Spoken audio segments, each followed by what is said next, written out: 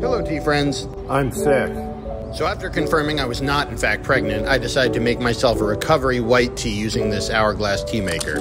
Whenever I'm sick, this is my go-to way of trying to get feeling better again. Oh, I can't even talk, man. The idea behind this recovery tea is you concentrate all the tea energy into one steep. This ball bearing keeps the tea up in the top and then is only released when the magnet on the handle makes it go through to the bottom. This first steep is just to open up the leaves, and the second steep is where I'm going to put all that power, so I can discard this one. The fragrance is nice, though. And now you can see the leaves are really falling apart. They've really been steeped in steam to the point where they're going to be able to let out all their energy. I steep this for 3 to 5 minutes. If you guys have seen my channel, you know how long of a time that is. Normally, I would steep this tea ball for about 15 seconds when it's all done, but look at the result of it. It's just this very rich gold that I can use and put into my cat cup and then enjoy a big cup of the recovery tea.